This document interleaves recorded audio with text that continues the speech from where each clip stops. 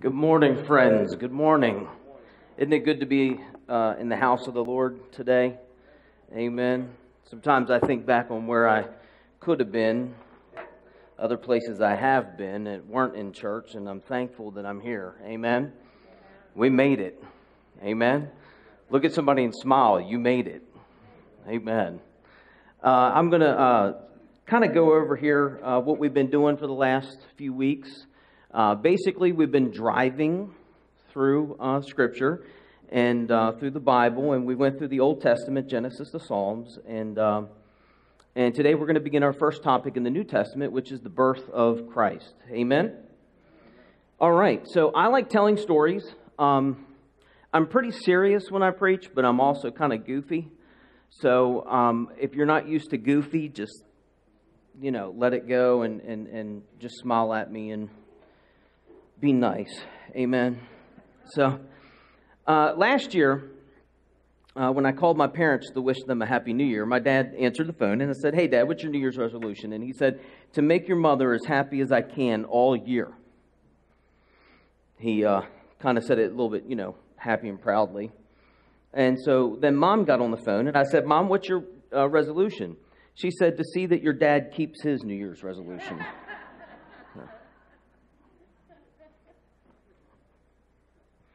I like smiling in church. I like laughing in church. I think there's a time and a season for everything. But I do like to have fun. I do like to smile. And I love God. Amen.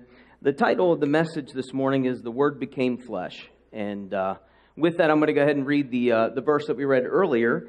And that is John 1:14. "And the Word became flesh and dwelt among us. And we beheld His glory. The glory is of the only begotten of the Father, full of grace and truth." That's a lot to be said right there, to be full of grace and truth. I've heard it said before that if you're full of truth but no love, it's a lie, because that's what the enemy does. The enemy likes to tell you what you did, but doesn't give you the love to change. He doesn't give you the room to repent. He just tells you what you did and makes you feel condemned and puts it on your shoulders. But Jesus was full of grace and truth. The grace, and what that word grace means is the ability to change. And so, God is so full. If you ever feel like that there's something, you messed up, you did this, you did that, let me assure you that is not from God, okay? God does not talk to us that way. And God is always, anytime He corrects us, it's with grace and truth. And there's always a freedom. It's kind of like, okay, let me explain. How many of you have a parent? Probably everyone, right? Okay. Wait a minute. I saw some hands not go up. I'm kind of worried. How many of you have a grandparent? Okay. So, now, when my mom and dad would tell me what I did wrong, it was one thing, right? I can't believe you did this, blah, blah. And trust me, I had that conversation a lot, okay? But when your grandmother, anybody have a sweet grandmother? A loving grandmother? She didn't tell you what you did. It was more of the feeling that she had that she was disappointed is what she was projecting. And all of a sudden you felt horrible. Anybody know what I'm talking about? Okay. That's the difference between the enemy and God. Okay? The enemy is like your parents. And God is like your grandparents, right? Because God tells you, you can be better. I know you can do more. I know you can be better. And that's the way God is. He encourages you. He empowers you to be different. It's not just telling you what you did, but it empowers you to change. So, that's the way God is. Okay? So let's start off. I want to share something with you here real quick. In the early 19th century, okay, a war-weary world was anxiously watching the march of Napoleon. Now, Napoleon is on a rampage. He is trying to conquer the whole world. And the whole world is watching. I mean, not watching like we would today, but they're getting newspapers, written things. And they're anxiously watching, like, what is going to happen? This guy's not stopping. And all the while that this is happening, babies were being born. I thought that was my mic or something popping. I thought, oh no. But all the while, babies were being born. In 1809, between the battles of Trafalgar and Waterloo, four-time British Prime Minister William E. Gladstone was born in Liverpool. That same year, poet Alfred Lord Tennyson was born in Somersby, England. Author Oliver Wendell Holmes was born in Boston. And composer Felix Mendelssohn was born in Hamburg, Germany. Also in 1809, a young man was born in Hedgenville, Kentucky, by the name of Abraham Lincoln. Now, in 1809, we're in the middle of the conquest of Napoleon, and people's minds were occupied with battles, not babies. Yet, almost 2 centuries later, is there any doubt about the greater contribution to history, the battles or the babies? The babies. And the same is true with the birth of Jesus. The Bethlehem crowds had no inkling that the Son of God was asleep in their little town. Only a few shepherds came to see him, and they left glorifying God. At the same time that Jesus is being born, there's babies being killed, and there's a census being taken, and all these things are going on. Israel's being conquered, and all these things are happening. And in this town, the Son of God is born. And very few people even knew it. We're going to go ahead and look at our first verse. It's in Luke chapter 2, 4 through 7. Joseph also went up from Galilee out of the city of Nazareth into Judea to the city of David, which is called Bethlehem, because he was of the house and lineage of David, to be registered with Mary, his betrothed wife, who was with child. So it was that while they were there, the days were completed for her to be delivered. Anybody ever had a baby? I mean, it's a rough thing, right? And I just think it's ironic that they word it this way. It was her time to be delivered. That's probably the way it feels. It's like, you know what I mean? Like being delivered. You're being set free. It's like, whew, my time is to be delivered. I have heard this so many times. I want this thing out of me. I want it out of me, And that's the funny thing about birthing and pregnancy. It's uncomfortable, painful, makes you irritated, makes your ankles swell. No. You can't sleep. You can't lay on your stomach. You can't lay on your back. You can't lay on your side. Everything hurts. It's a miserable, horrible, ugly thing to happen. When we're not even talking about the birthing. We're just talking about the pregnancy. Right? So it's a hard thing. It's a difficult thing. But her time had come to finally be delivered. And she brought forth her firstborn son and wrapped him in swaddling clothes and laid him in a manger because there was no room for them in the inn. Now, the entire series here is concerning Route 66. And fortunately for me, I actually drove Route 66. I was able to drive from Phoenix. Actually, I drove so much that I didn't want to drive after I got back for like a month. But we arrived in Phoenix, and I drove to Flagstaff, and we got to Flagstaff. We decided to drive to the Grand Canyon. Then we decided to drive somewhere else. And next thing I know, I'm saying, let's go down Route 66. And we're driving down Route 66 because we're going to go see the Hoover Dam. And then we ended up in Las Vegas, and I drove so much, it was ridiculous. I'm sure Enterprise was shocked when I brought the car back, because it was unlimited miles. So I remember when I was traveling down Route 66 from Arizona to Nevada that the thought occurred to me that what I was seeing was probably the ugliest place I had ever seen in my life. It was dry and barren and rocky land. It was horrid. And yet at the same time, it was the most beautiful place I'd ever seen. It's kind of strange. It's ugly but beautiful. And I would go back and forth in my mind with it, like, wow, my gosh, this is ugly. I would never want to live here. And then a few moments later, I'm like, wow, this is beautiful. I mean, I'm colorblind, and I was seeing some colors. It's kind of funny that a barren place would have so much color, but It was ugly and beautiful. It was very barren, yet very beautiful. So what if I told you that you had won an all-expenses paid vacation, and if we can go to photo 1, this is an all-expenses paid vacation, and here's the land that you're going to go to.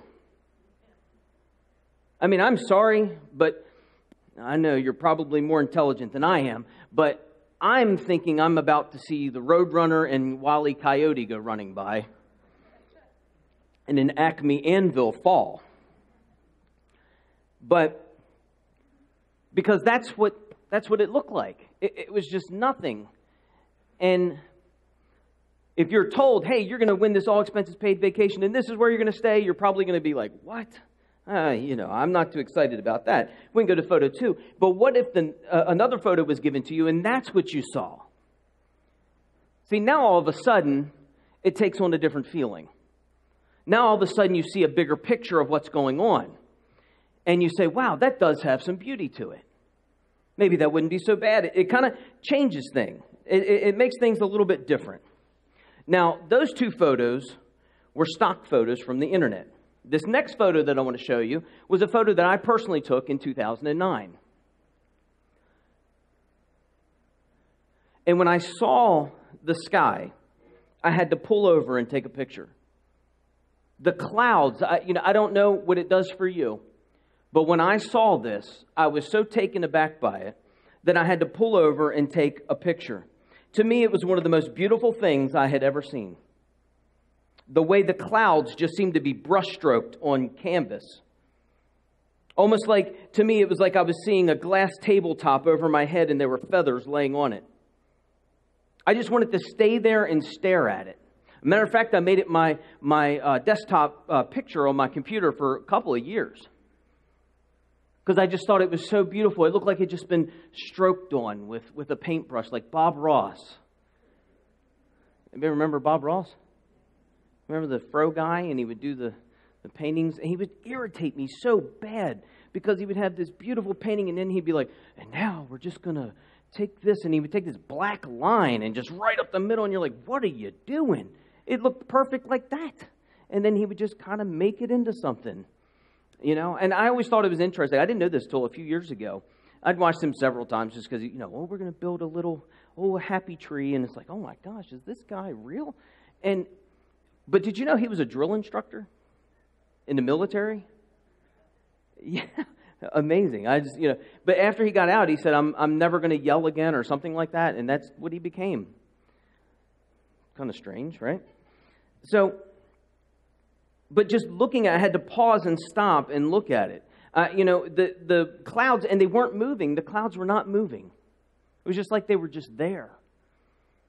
Like they were put there on purpose. Like it was strange. And so I just wanted to sit there and look at it. Now, at the same time, if you look down, you can see the rocky desert land beneath it. Sometimes things can be ugly and beautiful at the same time. Most of you, when you saw this picture, your eyes were probably drawn to the clouds, but beneath it is a very ugly landscape that really probably is not good for just about anything. And sometimes it's the ugly things that make the beautiful things possible. In a childbirth, it's one of the uglier things you'll ever see. But that baby is one of the more beautiful things you ever see. The reason that land is rocky and barren is because of those clouds. Those clouds will not release rain. As beautiful as they are, they won't release rain. And so sometimes it's the ugly things that make the beautiful things possible. What this picture is to you depends on whether you're looking down or looking up. Being a pastor, and by the way, I'm a pastor. I've been licensed since 1999. I did children's church for 2 years. I love kids. Kids tend to love me. I don't know if that's because I'm closer in height to them than you are. But I did children's church for 2 years. And then I got licensed in 1999. I did young adults, which is between 18 and 30. I did that for 5 years. And that was in Fort Meade, Maryland. Children's church and young adults in Fort Meade, Maryland. And then I went on and became a senior pastor in Cumberland, Maryland for 10 or 11 years. And I had an abrupt change in my life. Resigned from my church. I didn't do anything wrong, but I resigned from my church and I came here. And I've been sitting for a year, just waiting to see what God's going to do. And been attending here for a year, in case you haven't seen me or know me. And I was brought here by my beautiful wife, Elizabeth. And she has been a true blessing to me. In my vocation as being a pastor, I get to meet a lot of people. And not only meet them, but I get to hear all their junk, okay? And I want to tell you, Elizabeth is, quite honestly, the best person I've ever met in my life. And she is very, very unique, and I love her very much. So, sorry if you didn't want to hear that, but oh well. So, sometimes the ugliest times can bring about the most beautiful times. And so was the place where Jesus was born, in the manger that he laid in. How many of you know being born in a stable and being laid in a manger? A manger's a feeding trough. And they were ugly, yet it was the most beautiful thing the earth had ever seen. Think of that. This is the most beautiful thing the earth has ever seen. Forget the garden. Jesus' birth is the most beautiful thing the earth has ever seen at that point. And yet it's in a stable and he's laid in a manger. Our second verse, if you want to go ahead and put that up for me, Romans 8:28. And we know that all things work together for the good to those who love God, to those who are called according to his purpose. God loves to turn the ugly into beautiful. Isaiah 61 says that he gives us beauty for ashes. He loves to turn the ugly things around into something beautiful. If you're going through an ugly time right now, rest assured, God loves to turn that thing around. In my vocation, I've gotten to meet a lot of people, and I would see some people, they would be so distraught, and so they were going through such a hard time. Have you ever had this happen to you where you're talking to someone, especially a younger person, and they're developing and they're growing as a person, and they're having such a hard time, and they're so discouraged, and they're so distraught, and they're hurting, they're struggling in their walk with God, and they're trying so hard, and they feel so defeated. And that's what they're going through. But when you look at them, you see, wow, you are really growing. I see so much potential in you. I see the character being built in you. And for you, this is an encouraging thing because you see hope for them. But for them, all they can see is the giant in front of them. All they can see is the darkness that they're in. But for us, when we're looking at them, we see that they're growing. We're seeing that it's good. And so if you're going through a hard time right now, please understand that myself and God and other people around you see that you're changing for the good. You're becoming a better person. He is turning your ashes to beauty. He is turning your ugly into something beautiful. It just depends on whether you're looking down or looking up. I'm going to tell you one more story if I can, if you'll let me. If you won't let me, I'm going to anyway, unless they turn my mic off. There's a story told of a king in Africa who had a close friend that he grew up with. The friend had a habit of looking at every situation that ever occurred in his life, positive or negative, and remarking, "This is good." How many of you have a friend like that that's just so positive all the time that you want to slap them? Anybody have a friend like that? Aren't they irritating? You know what I mean? It's like, oh, I just chopped my foot off, but it's going to be okay. I'm like, what are you talking? Everybody has one of those friends. It's just so bubbly and happy, and you just want to, I don't know. Yeah. So, but, whether it was positive or negative, he'd be like, this is good. Okay? And so one day the king and his friend were out on a hunting expedition, and the friend would load and prepare the guns for the king. The friend had apparently done something wrong in preparing one of the guns. For after taking the gun from his friend, the king fired it and his thumb was blown off. Examining the situation, the friend remarked, as usual, "This is good." To which the king replied, "No, this is not good," and proceeded to send his friend to jail. About a year later, the king was hunting in an area that he should have known to stay clear of, because cannibals had captured him and took him to their village. They tied his hands, stacked some wood, set up a stake, and bound him to it. As they came near to set the fire to the wood, they noticed that the king was missing a thumb. Being superstitious, they never ate anyone who was less than whole. So untying the king, they sent him on his way.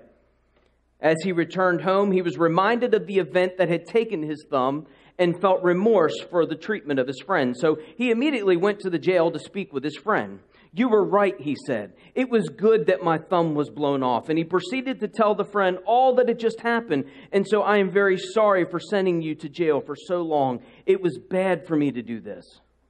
"No," his friend replied. "This is good." "What do you mean this is good? How could it be good that I sent my friend to jail for a year? If I had not been in jail, I would have been with you."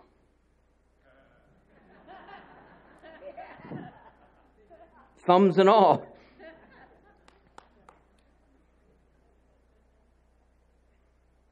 This is good. Brethren, count it all joy when you enter into various trials and situations. It is good. It is good. No matter what you're going through, it is good. God's going to work all things together for the good to them that love God and are called according to His purpose. If you're serving God and you're trying to worship Him and you're trying to live for Him, it is going to work out for your good. Amen? Amen. Now, during creation, Genesis 2 says that God formed man of the dust of the ground and breathed into him the breath of life. Now I want to pause and look at that for just a second. So God touched the earth. God literally came, everything else prior to this, animals, plants, sky, water, the earth itself, everything God had spoken. But when it came to you and I, God chose to touch the earth. Everything else, He just spoke it. But when it came to us, He said, I want to touch this. This is going to, I'm going to come up close and personal. And so God decides He's going to touch the earth. And then after creation, God rested. Anytime God touches the earth, things happen. And my point behind bringing that up is that all these other great things happen, but He just spoke. But when God takes the time out to come in and touch the earth, there's going to be ripple effects that last for eternity.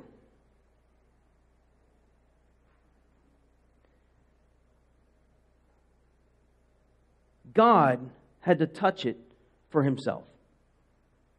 I want to share something with you that happened this past week. Now, this is not a funny story. This is a real story. But this past week, our CEO came into town.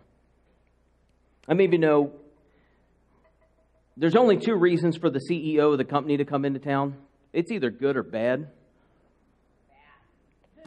Yes. Don't make me turn this car around. You know what I mean? So our CEO came into town and our numbers were down. We were doing everything in our power to turn those numbers around. We had already explained why the numbers were down and how it was due to some things that we couldn't fix. We had just relocated to a new location, a larger location, and there were some things going on that we couldn't fix.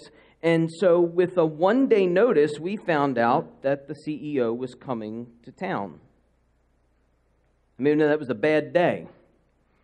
That was a nervous day for most of the managers and supervisors, because everybody's like, uh-oh, the CEO's coming. Are we getting fired?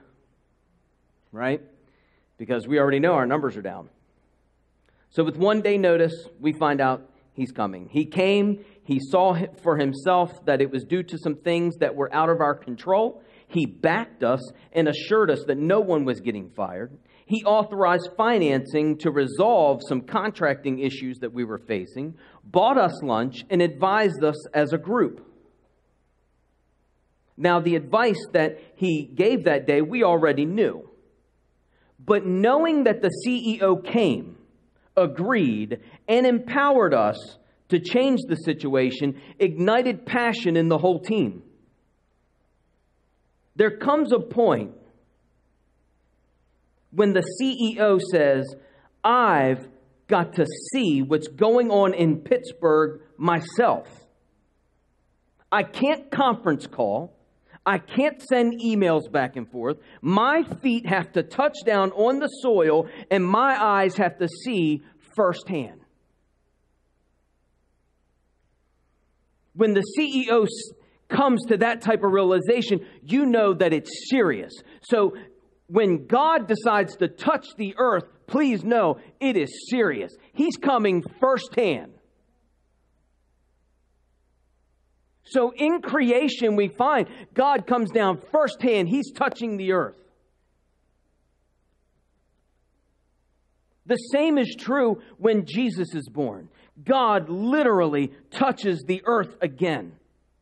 The birth of Christ is just that monumental. This was once again God touching the earth. He didn't send an angel this time. He didn't send plagues. He didn't send anything. Well, he sent his son, but he chose at this point, this time, no more emails, no more conference calls,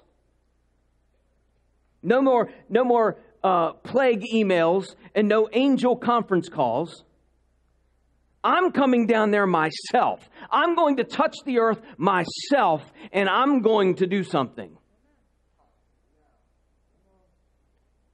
What I want to dive in here in this last portion here is who God is, because that's really what we're boiling all these down to.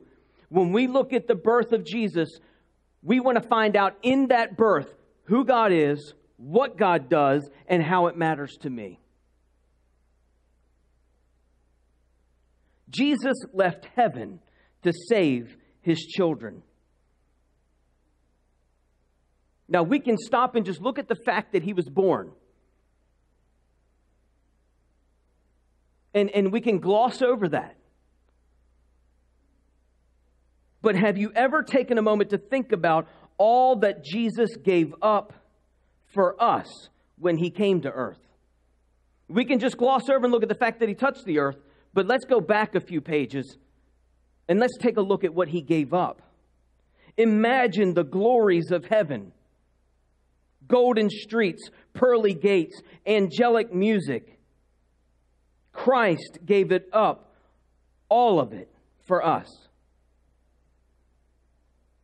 If it had been you, would you have left heaven to save some ungrateful, unloving, treacherous people? And yet that's what Christ did. He left the glories of heaven, set aside his own glory, set aside his own throne, and he came to earth to be born in a dark, foul-smelling stable. What a contrast and rude awakening that must have been for the Christ. The king's first earthly bed was a feeding trough that still had the residue of cow saliva. What humility. What love. Jesus gave up everything for us. He came to give his life. That is who our God is. Our God came to give up his life. Other gods will ask you to give up your life. But our God came, left everything, touched the earth, and said, not only am I here, but I'm going to give up myself for you. That's who our God is. Jesus had come to this earth not to be served as the greatest king, although he deserved it. No, Jesus came to serve. He came to bring us back to himself. We had run away from him and we were lost. Now it was time for him to bring us back. He wasn't afraid to touch the ugly parts of earth either. Not only did he not come to a mansion, but he wasn't afraid to touch the ugly parts like a manger or a cross. Although he was a baby, just a baby, soon Jesus would grow up and would die on that cross and pay for the sins of everyone on earth. The creator of the world, the one who owned the riches of heaven, gave up everything for us because he loved us. Jesus not only died for us, he lived for us. Jesus gave up everything so that we could have it all. In Jesus' own words, the Son of Man came to seek and to save the lost. He didn't come to fire us. He came to empower us and advise us to do what is right. That's what our God does. Our God doesn't sit there and become an egotistical entity that wants to just tell us what to do so that we are scurrying around and doing everything he wants. Our God comes and leads by example. Our God comes and says, I'm going to do what you can't do, and I'm going to show you the way because I am the way. I am the truth, and I am the life. That's what our God does. He came that we might have life and life more abundantly. He came to give us victory. He came to heal us. He came to set us free. He came to show us what love really is. Growing up, my father had left me, and I was estranged from my father's side of the family my whole life. Growing up, I never received a birthday card from my father, never received a Christmas card, never received a present of any kind from my father. He knew where I was. He talked to my brothers and sisters who were much older than me. But there were 5 of them, and then 13 years went by, and all of a sudden, this accident happened. I'm an accident waiting to happen. Ask my wife. But there were 5 of them, and then 13 years goes by, and then all of a sudden, out of nowhere, you got to realize that, for them, I'm sure it was kind of shocking. My dad was 40 when I was born. So they had 5 in a row. Like, literally, some of them were only like 10 months apart. Like, it was like bang, bang, bang, bang, bang, And then 13 years goes by, and then here I am. And my father and my mother split up, and I guess, he just, I don't know. I'm not sure. But he left and had nothing to do with me. So I was estranged from him and estranged from his entire side of the family. My father's mother, my grandmother, was a good Christian woman. Just such a good Christian woman. I remember going to see my grandmother. One of her things was you couldn't say the word but. Okay? Not, the but God, but, the other but, She just, I don't know. She, don't you say that, And, but she was just so loving. She was full of so much love.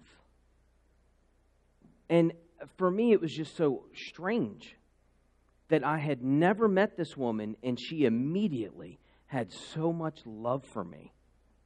And it was genuine. It wasn't fake. She wasn't trying to love me. She sincerely loved me. And it just broke me down. I'll never forget the impact she had on my life. I mean, if you can imagine being 18, 19 years old, 20 years old, meeting your grandmother for the first time. And, at that time, this was the the mid to late 80s.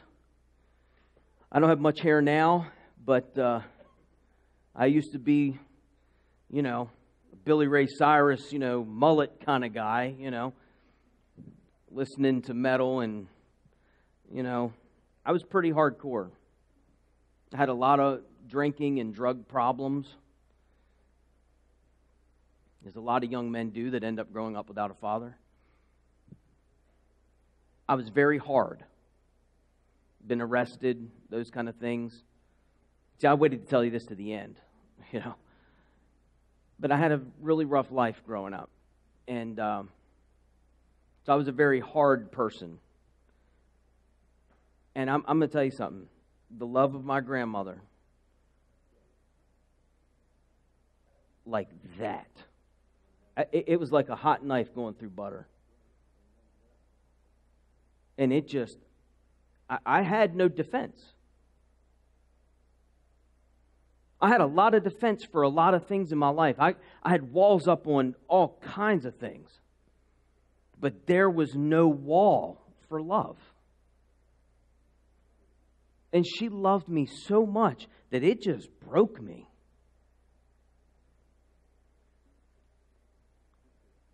And it was the love of God. I'm not saying that she's God, but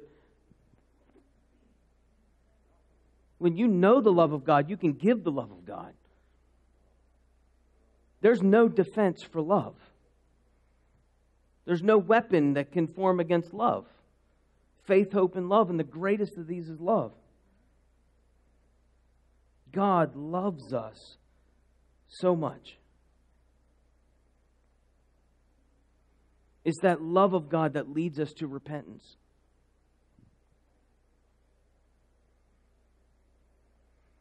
And that's how all this matters to me. Because He didn't come for some agenda. He didn't come for an ulterior motive. He came because of love. For God so loved the world that He gave His only and begotten Son. Jesus loved us so much, He gladly, for the joy set before Him, He endured the cross. That's how it matters to me. That's how it matters to you. The birth of Christ, in one word, is love. It's love. If you bow your heads, we're going to go ahead and close in prayer. As Mike and the team come up. Father, we thank You. Sincerely. Father, we thank You for sending Your Son. Lord Jesus, we thank You for coming to earth, defeating sin, paving the way for us, for empowering us, for giving us life and life more abundantly, for coming to set us free, coming to heal us, coming to give us victory. Most of all, for coming to show us what love really is. For it is Your love, Your goodness, Your love that leads us to repentance. It's Your love that breaks every chain.